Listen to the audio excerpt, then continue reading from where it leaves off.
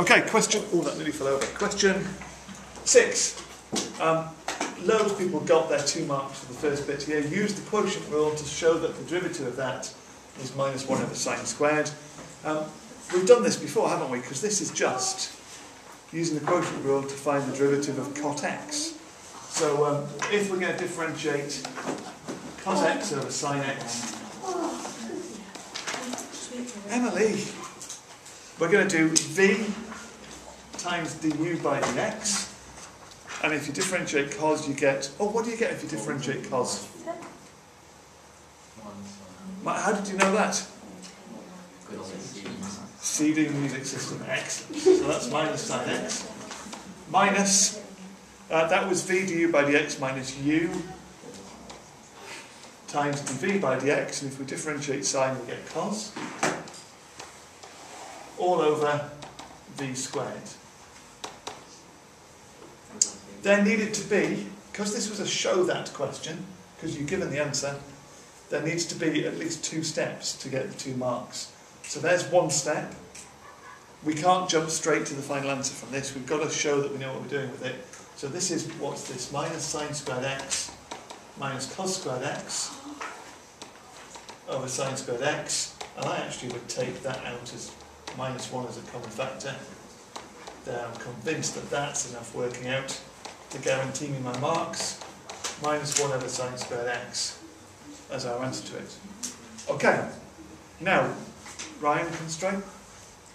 We've seen this before as well, haven't we? That a question that begins with a part 1 that asks you to differentiate something, then goes into an integration question. And so we are already anticipating that at some point during this integration question, the integral of minus 1 over sine squared x is going to come up, because we know that that is cos x over sine x.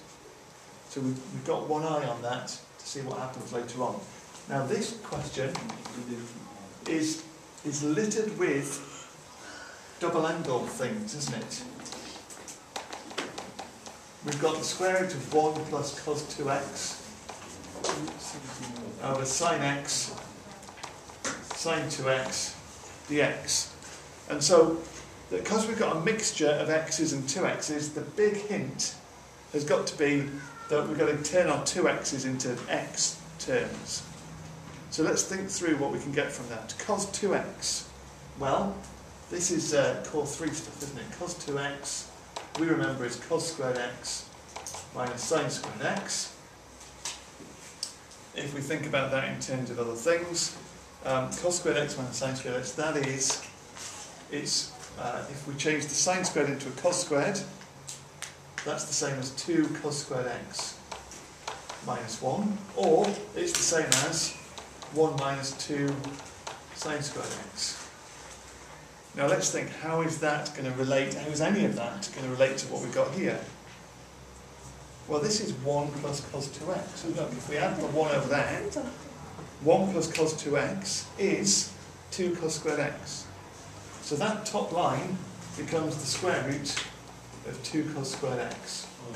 That's quite a positive start. I'm quite happy about seeing that there. As we're on this core 3 trig identities thing, let's also write down sine 2x. Sine 2x is 2 sine x cos x. And 2 sine x cos x, then we'll multiply this. We've got sine x times 2 sine x cos x.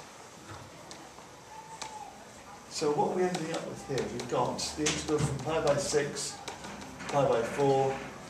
We've got root 2 times cos x on the top, because the square root of 2 cos squared x, the root 2 times cos x. We've got 2 sine squared x cos x on the bottom. And we see we very happily ended up with a common factor of cos x, top and bottom. So we've got root 2 over 2. Oh, well, we've got, yeah, what have we got? Oh, I don't know if we're going to take that pen, hang on.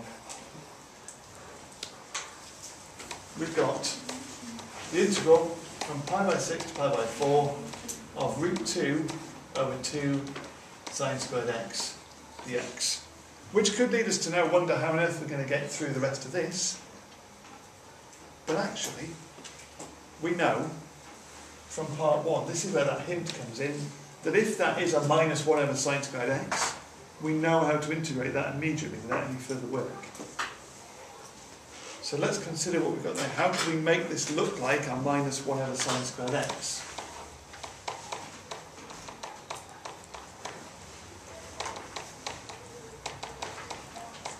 Well, obviously we've changed stuff there. We were multiplying it by root 2 over 2. And we need a minus sign in front of that. And now that's the same thing, isn't it? And that means the thing that we're integrating becomes cos x over sine x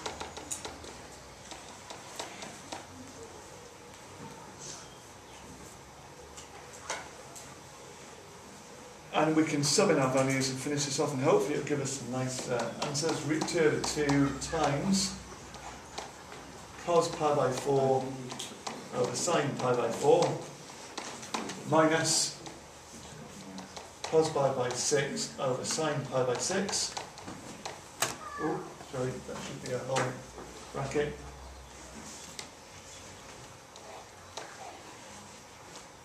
So we've got minus root 2 over 2. What did that give me inside that bracket? Right, it must be, what is that? 1 minus root 3. I've got a horrible mix-up of brackets, and I apologise for that. But if we now tidy this up, that gives us, was the answer given for this, or did we have to? So the answer was given, so that's enough, isn't it, to recognise that that is minus root 2 times root 3 is root 6, so it's root 6 over 2 minus 1 times, 1 times root 2 over 2, sorry. So it's root 2 over 2. There we go. And that's all done. Again, you had to be convincing in your final stage to get to that point. Everybody happy? Any questions about that? Could you scroll up his hand a bit just to that Okay. Be really careful, because you know there were quite a few little mistakes appearing. I can't remember who it was, but somebody somewhere round about here changed pi by 4 to pi by 2, and of course they didn't end up with the right answer. And it's just that it's little attention to detail, things like that, but all over. You know, everybody was making, almost everybody was making little mistakes like that. Oh, and that's maths.